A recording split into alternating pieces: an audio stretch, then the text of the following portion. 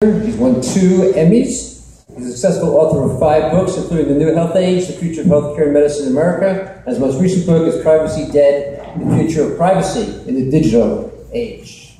Thank you. Thank you very much. We have the mic up all right? In the back? Okay, good. So, I am a futurist, and I define what I do as being a canvassee of people, companies, governments, and the world to think about the future and then to facilitate a conversation about it. So today I want to get you to think about the future in ways perhaps you haven't, and then perhaps we have time to dialogue about it. The second thing I want to say before I start this presentation is that I am really honored to be here today. In fact, I am joyful, because when I wrote a book 3 years ago called The New Health Age, I profiled Dr. Debbie Shetty in that book as an exemplar of what the new health age would be. So to me, it's such an honor to be here, because this really is one of the manifestations of the new health age that we're all entering. So we're in the 21st century. We're in a new millennium. We're in a new century, a new age, and a new decade. There hasn't been that alignment in human history. Of course, there's been a new millennium and a new century. But think about it. Here in 2014, we're a little bit more than 1.3% into this new millennium. Now, the last time that sentence could be said was 1014, depth of the Dark Ages, Vikings rule the seas.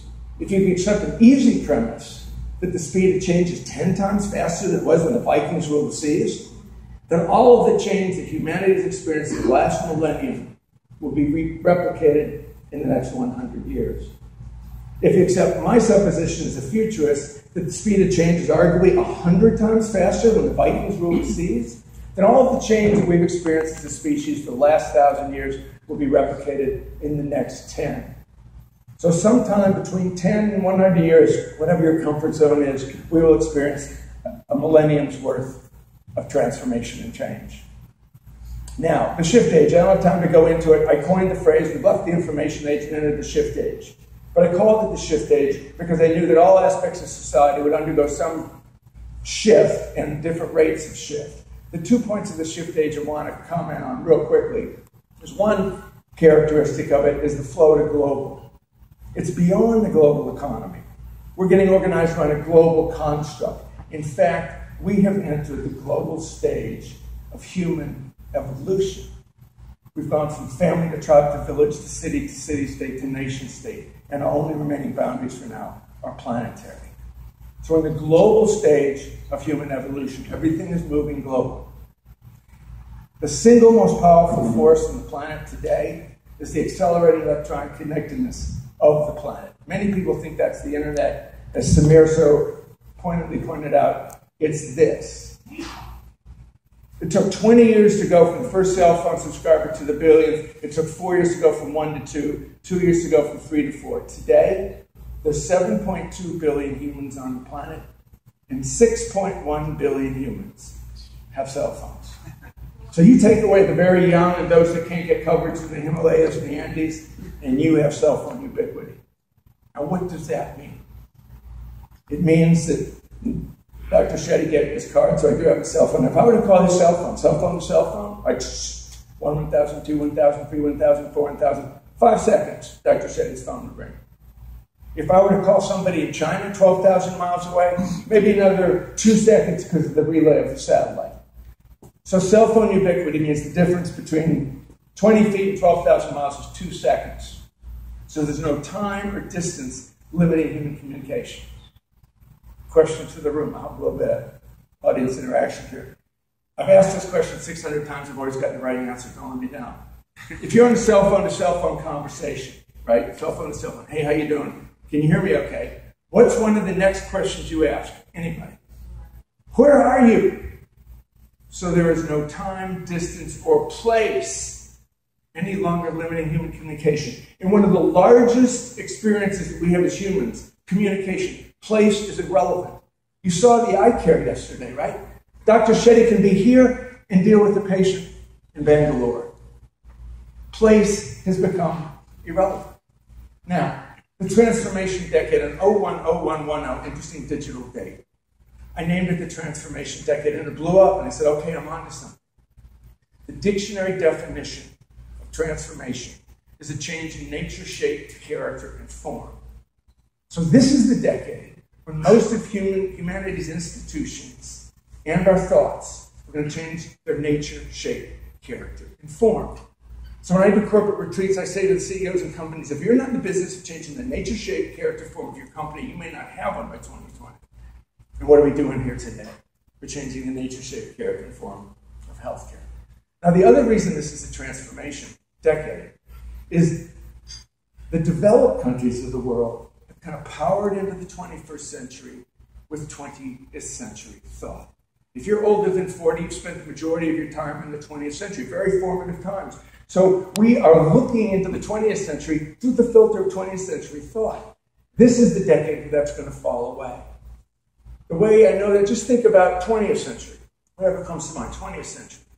American century, century World War, century of science, began 1914 to 1918, Russian Revolution, First Industrialized World War, general theory of relativity, the map of Europe as we know it. Unfortunately, the map of the Middle East, as the Europeans did it with those right angles in the desert. So all the storylines for the last 100 years started in the second decade of the last century. I think future historians can look back and go, this is the decade where humanity started thinking 21st century thought. So what is 21st century healthcare? That's why we're here. And the new health age, let me talk about that because that's why I'm here. The new health age is very recent. We are the latest iteration of humanity, modern humanity. We've been around for 150,000 years. Modern medicine is about 150 years old. The telegraph is older than modern medicine. The landline phone is about the same age as modern medicine. And look how much communication technology has changed since then. That's what's going to happen in healthcare. So when I wrote this book with my co-author, Jonathan Fleece, we tried to get at the dynamic flows underpinning all the change in healthcare. We got it down to 9 dynamic flows, and I don't have the time to really go through it, but they break down into 3. How do we think about it? Prevention. How do we deliver it? You know, we've got just to run by sickness to wellness, ignorance to awareness, treatment to prevention, and procedure to performance. So we are moving to managing healthcare. In 2020, we're not going to call it healthcare, we're going to call it health management, because that's what we're doing around the world. Prevention and health. That's what it is. Doctors used to get paid by procedures, now they're going to get paid by keeping their patients, not to be patients, but customers, healthy customers. That's what's going to happen. So in the new health age. So when I was writing this book, David, what are you doing? I'm writing a book about healthcare. Well, when you say that in 2010 in the United States of America, you get into a political argument, right? So I had to come up with an easy way to describe what healthcare reform meant in the United States of America. And I came up with 80-20. So if you take the 17.2% of the American GDP that's healthcare, round it up to 20. The simple way to think about healthcare reform in the United States is you take everything in the 80% of the GDP that we expect and demand, connectivity, free market competition, price transparency, electronic records, efficiency, and you just bring it to healthcare. So again, audience participation real quickly.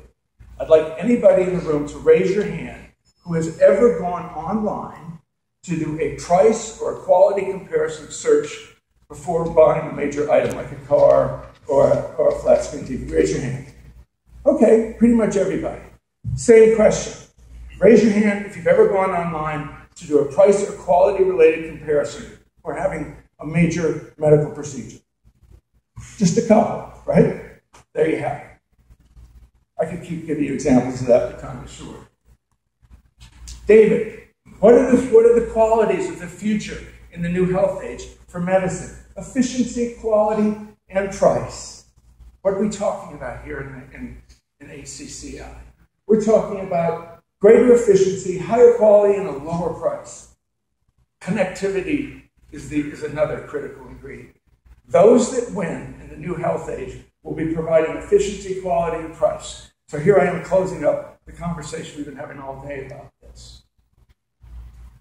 The other thing as a futurist, and I was doing a lot of research for this book. This decade is the most transformative decade in the history of medicine in the world. There are medical miracles around the corner. DNA pharmaceuticals, genetic treatment of cancer, treating aging as a disease. You know, I joined Kurzweil and others who say, if you're over 40, stay as healthy as you can, because by 2025, there will be procedures and devices and technologies that will add decades to your life. Literally. So we live in one of the most wonderful times. We've got the quantitative self. We can all measure our biometrics with apps. It's all here. So it's a wonderful time. It's a true honor to be here. This really is the beginning of the new health age. And I have to say, relative to that 80-20, I want to make one line anecdote. About a year ago, an internist at the University of Iowa called 100 American hospitals and asked them a one-sentence question. How much does it cost in your hospital to get a hip replacement surgery? 100 hospitals, 50 couldn't answer the question. And of the 50 that did, literally, the price range was $11,200 to $125,500. So you take that as a snapshot of the landscape of hospitals in the United States. Is there any doubt that Health City is going to be a beacon of light and a signpost in the future for the United States? Is there any doubt that the innovative partnership that Ascension is doing here is going to allow them to be even more competitive into their compassionate view in healthcare into the United States? And if you take this small island country, is there any doubt that this small island country is going to show up north how to do it? No question at all. That's why it's such a wonderful day to be here. And I thank you very much.